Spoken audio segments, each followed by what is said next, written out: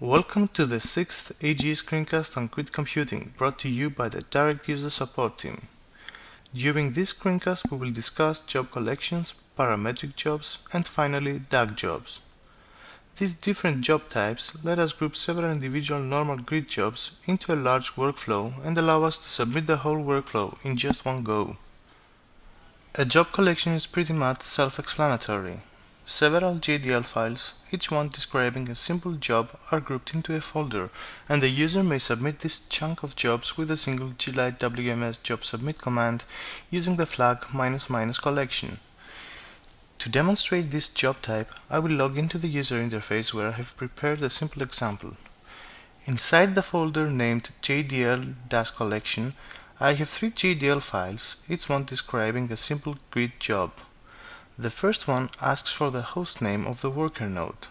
The second one echoes the string hello world to the standard output, and the third one queries the operating system version on the worker node.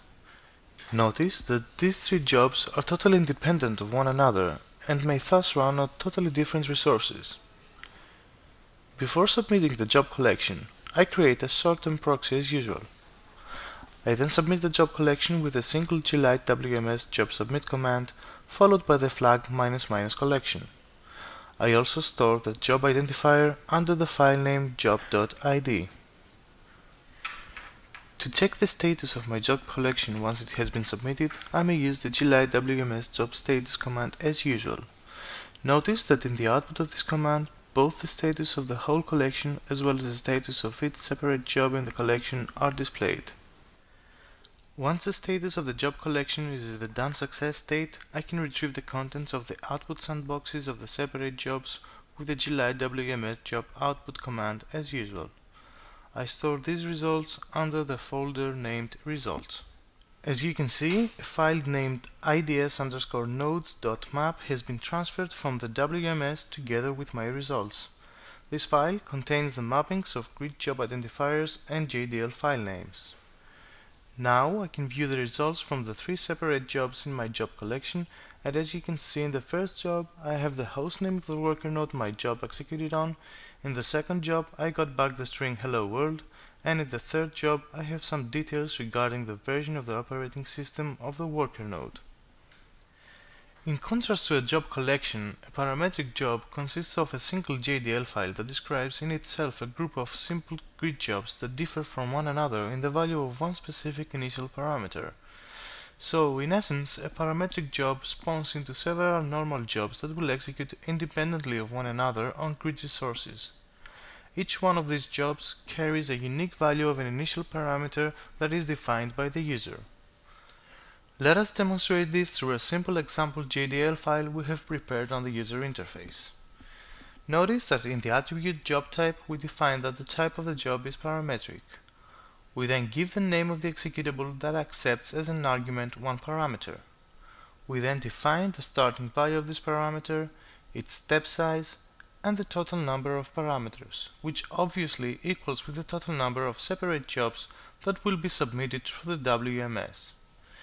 Just to keep things clear, we also append the value of the parameter to the file names std.out and std.r. To submit this parametric job, we use the gLite WMS job submit command as usual. To check the status of the parametric job, I use the gLite WMS job status command as usual. Once the status of all separate jobs has reached the done success state, I may download the results using the gLite WMS job output command. Notice that I store the results under the results folder. Once again, a file named ids_nodes.map is created by the WMS, allowing me to keep track of job identifiers versus JDL files. As you may have guessed, using this parametric job, I have calculated the first 10 elements of the Fibonacci series using a simple bash script. To get the ninth, for instance, Fibonacci number, I only need to view the output of the std9.out file. Let us now move on to discussing the DAG job type. DAG stands for Directed Acyclic Graph, and it is a job type we may want to use when submitting a bunch of jobs that need to be executed in a predefined order. Instead of managing the intermediate steps of redirecting the output of one job to the input of another job by ourselves, The DAG job type performs all the necessary management through the WMS. We will demonstrate the DAG job type through the simplest example possible, where we have two simple jobs that need to be executed in a specific sequence. The description of the DAG job is given in the dag.jdl file, where, as you can see, we denote that the job type is DAG. Next, we define the separate jobs, or nodes in DAG terminology, as normal JDL jobs. The node Peter, which is the first one, simply echoes the string on the standard output file. The node Anna then picks up that standard output from Peter and uses it along with a shell script reply.sh to provide a reply to Peter.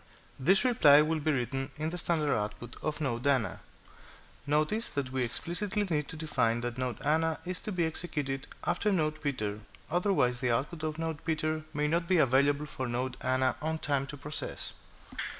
We submit the DAG job type with the gLite WMS job submit command.